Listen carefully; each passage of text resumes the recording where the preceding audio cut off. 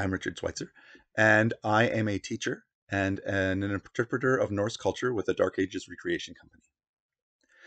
In a culture where pottery was relatively rare and metal was expensive, soapstone, or steatite, was a common material for Norse cookware. Soapstone was readily accessible, relatively easy to work with, cheap, durable, it retained the heat well, and it hardens when exposed to heat. There's a good reason that soapstone is used by cultures all around the world. In the Dark Ages Recreation Company, the workhorse of the cooking pots is a replica of an iron cauldron from Sweden. Weighing in at 13.5 pounds, a pot such as this would have been a massive investment. In the Icelandic Gregos laws, an iron cauldron is priced the same as a mare, or 3/4 of a cow. This would have been beyond the means of the average Norseman like we're portraying. Then in 2003, my wife and I were given a large piece of soapstone as a wedding present. An average pot in the Viking Age is about 25 centimeters in diameter and weighs about 5 to 15 kilograms.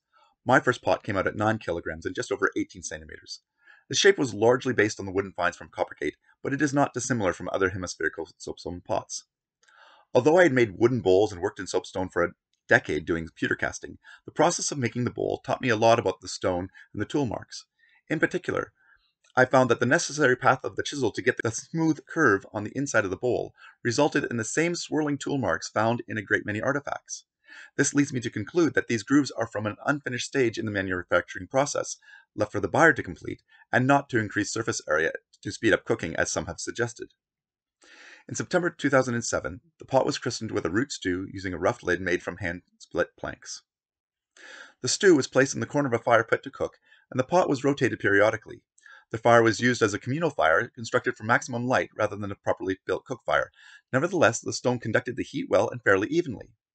The stew slowly built to a boil, after which it was relatively easy to keep the temperature constant, and it could be left unattended for long periods of time without concern, despite my initial fears of it cracking from the heat differentials. The radiant heat from the pot distributed the heat well. The conduction made moving it from the fire difficult, but the stew stayed hot for a very long time. In short, it did an excellent job as a slow cooker. As Olaus Magnus wrote in 1555, "In southern Norway there are stone pots. If you take them boiling from the fire and put them on a stone slab or in cold ash, they keep their heat, so that for the one who happens to be present afterwards to notice this, it may look as if they were cooked without a hearth." While it does require turning so that it cooks evenly, it is easy to rotate. This has resulted in some very characteristic circular scarring. These round scratches are not something noted in artifact descriptions that I've found, but Crawford and Smith do describe a potsherd from the Biggings in Shetland, which has been worn very thin on one side, possibly from being repeatedly dragged across the hearthstones in and out of the fire. This pot has made many stews and pottages, but it wasn't sufficient for meal preparation on its own. More cookware was needed. There are three main shapes of pots found in the Norse context: hemispherical, handled, often called ladles, and trough-shaped. There are also a few more unusual shapes, most notably rectangular pots that appear in Shetland, plus the flat bakestones. The task thus became to try and experiment with each of these forms and determine what they're good for. A good number of the hemispherical pots have iron handles riveted through the sides for suspension. However, I've never been brave enough to risk drilling through my own pot to add iron handles. My most recent trough-shaped pot, though, has small shelf handles onto the ends into which holes are drilled. Although this hasn't really been put to the test yet, having it suspended above the other pots in the latest cooking experiments has made its likely primary use clear: boiling water. It will undoubtedly prove useful in making soups and stews and porridge, but the cooks are always needing hot water. As for the oblong shape, well, it is the perfect shape to hold a chicken. There are two handled soapstone pots within Dark. Neil Peterson commissioned one based on a Norwegian find from Lyngdals, and I carved one based on one from Jarlshof in Shetland. There have been many of these found with bowls ranging in size from 10.5 to 30 centimeters in diameter.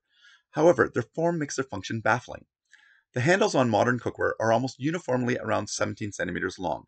Anything longer and it gets awkward and increasingly heavy. Anything shorter than 10 centimeters and it doesn't fit many hands. However, the handles of the artifacts range from between 6 and 28.5 centimeters in length. The longer handle could have been useful to place the bowl deeper into a larger fire, or possibly into an oven or kiln where there's a restricted opening. Graham Campbell in Viking Artifacts claims that this bowl was clearly used as a saucepan. It's unclear, though, what beyond the fire blackening he bases this statement on. There have been residue samples studied, but I haven't seen any reports on this pot style with anything more specific than organic residue. Because of the appearance of soapstone is enhanced by oiling, turning it from a dull gray to dark and shiny, just having oils present, whether meat or dairy or vegetable, isn't really enough to indicate use. With a bowl of 13 centimeters, my Jarlshof ladle proved almost useless. The pot was too heavy, the handle was too stumpy, and while it worked okay for reducing berries into a sauce, the handle prevented the pot from being turned for even cooking. A reworking of the pot improved the weight, and a rounder bottom made it easier to stir, but it is still too small for most things. The Lyngdal's reproduction was a better size, but it also demonstrated the problem with its design, by the handle breaking before it ever saw use. Eleanor Larson suggested that the Shetland ladle is of different shape because the stone is a different type than the Precambrian bedrock of Scandinavia, which does not lend itself to round vessels. But flatter bottom could have been a design choice, so that it would be more stable on flat surfaces, just as the shorter handle could have once been longer and then rounded after it broke off. The long handle is impractical for storage. It would have required a rest to keep the pot from tipping over while cooking, and yet there are over 200 of these have been found in graves, with twice as many found in male graves than women's. A longer two-handed handle would have been useful for controlled pouring. If these pots aren't specific to cooking context, then, does this imply that they might have been used for melting pewter or pitch or fish glue or rendering fat for lamps? As the ladles have been found in marshes as well as in graves, some have identified them as religious objects, but that always seems an unsatisfactory answer. Our experiments showed that the handle becomes much too hot if exposed directly to the fire, so a focused fire would be needed, or else a barrier to block the heat from the handle. However, the original Lyngdal's bowl seems to have soot on the handle. The soot on the bowl also seems rather streaky, which implies a smoky fire of softwoods rather than the smooth patina that you get from a clean burning hardwood. And this in turn implies outdoor use. As noted by the finds from the Iron Age village in Uppukra in Sweden, the bulk of the firewood there was coppiced ash and hazel, which would burn quickly and produce much less smoke than the same volume of wood in a large log. There also don't seem to be any voids in the soot to imply the bowl was resting on any supports. Without seeing the bottom, a grill could be possible, but the only grill that's ever been found in a Norse context was with Mastemere chest, and that one is much too light to support stoneware. The rectangular soapstone pots from Jarlshof were used between 1100 and 1300. The National Museum of Scotland database notes that bowls of this shape are a local development of the late Norse Shetland. Both bowls have a rectangular mouth and taper down to narrower base, and they nest together. There are a couple explanations for this difference in shape. Esther Renwick suggests that the shape is a result of the quarrying process. It is true that steatite is susceptible to fractures, but on the Shetland South Mainland by Koningsberg, by the burn of Katpund, there is an area about 80 meters square of a quarry that was excavated. And it had sections that were quarried out in blocks, but there's also evidence of circular pots and baking plates being produced there. It seems clearly that a variety of different products were being manufactured. The superior of Norwegian stone is claimed by several papers to explain the differences in the pot designs in the Shetlands.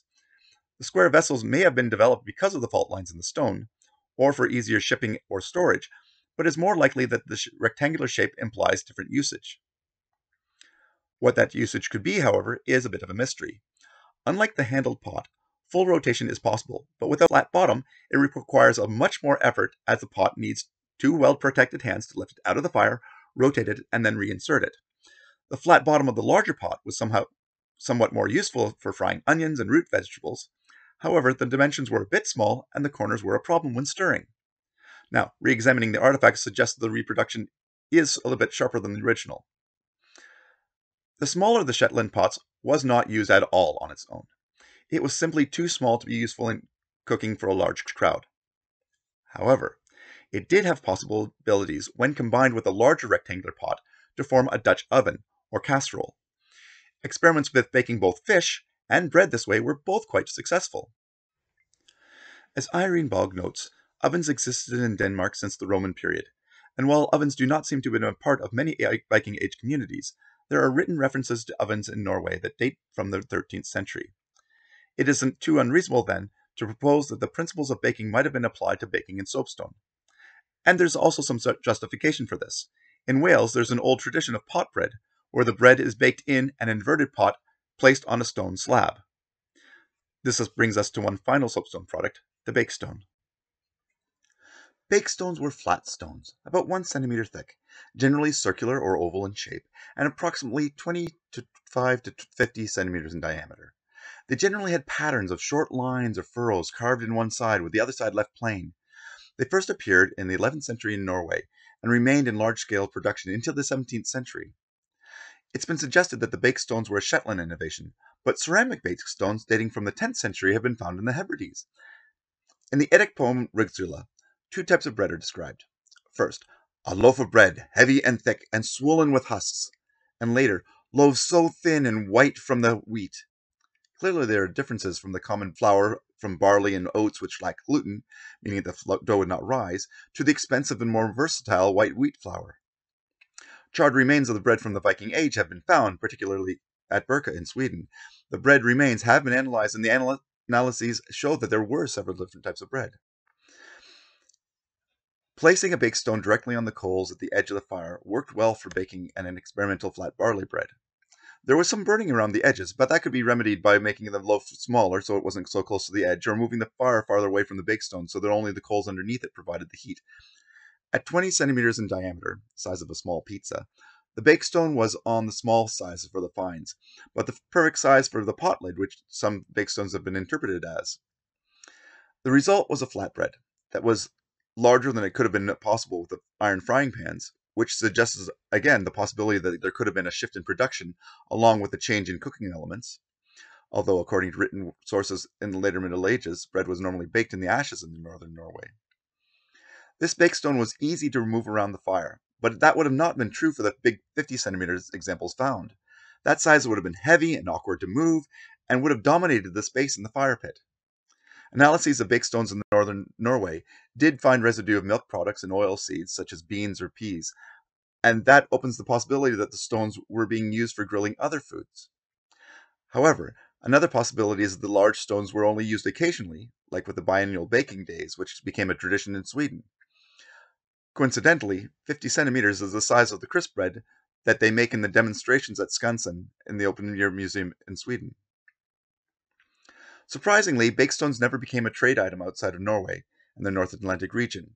Again, this suggests the significant difference in food cultures. Additionally, the bakestones made in Shetland were rectangular.